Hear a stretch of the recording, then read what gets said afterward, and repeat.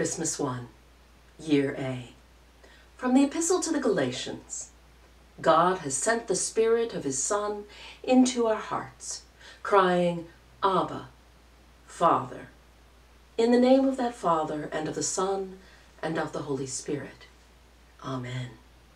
Our readings for this morning are practically bursting with excess.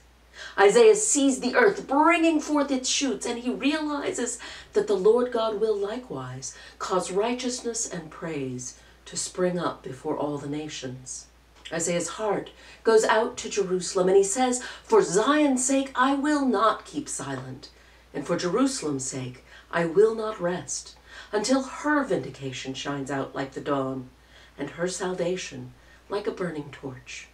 Knowing himself to be extravagantly blessed, Isaiah seeks to share that blessing with others, crying out for God's righteousness and praise to spring up for those who cannot cry out for it on their own behalf.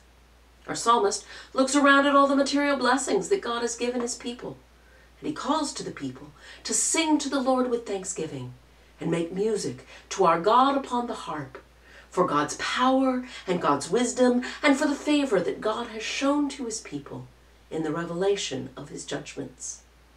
In both our epistle and our gospel, we hear the call to cry out in testimony.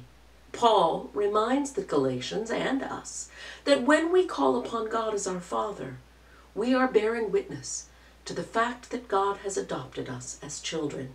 If we believe that we are God's children, we ought to live like heirs rather than slaves, relying with confidence on God's assistance rather than in fear of his punishment. The Gospel of John portrays John the Baptist as a witness to testify to the light, so that all might believe through him. The Word was in the beginning with God.